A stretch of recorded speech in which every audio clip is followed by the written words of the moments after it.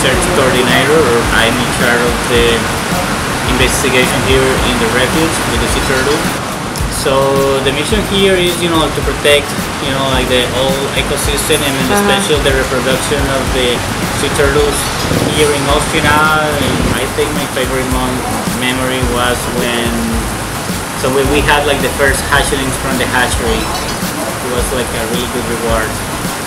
Here for the volunteers, they live in dormitories, which is like 6 people each dormitories, and then they can stay in the homestay families.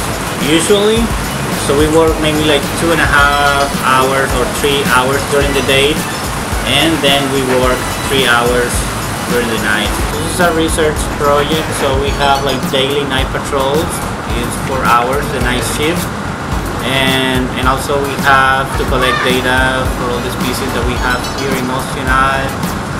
And also we do like beach cleanups, like almost like every single day. And then we have community cleanup. And then with the ranger who's in charge of the environmental education program. So in case this guy has like any activity here in the refuge, we do a reforestation program. So we work with him. Here we have 3 species of sea turtle. Like the most common is the olive ridley that we have like every single night of the year, and they have two behavior. They nest in solitary and then in this like synchronized massive nesting.